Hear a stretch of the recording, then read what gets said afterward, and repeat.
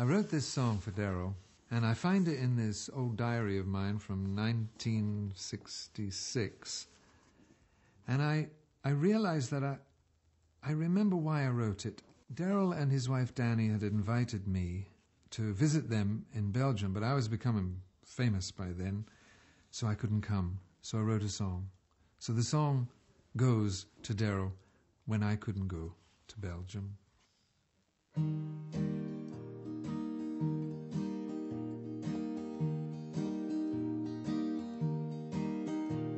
Come all ye starry starfish, living in the deep blue sea. Crawl to me, I have a proposition to make thee. Would you walk the North Sea floor to Belgium from England? Bring me word of the banjo man with the tattoo on his hand.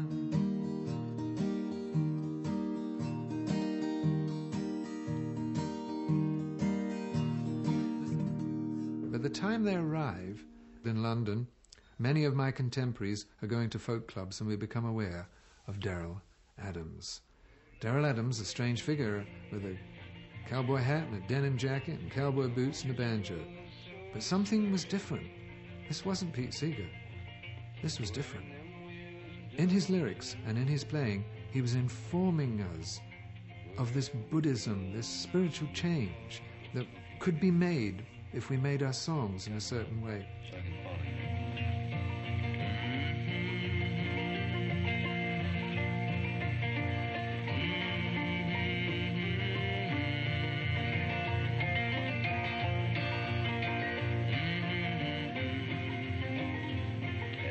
And Donovan hired me to play the banjo on his next record.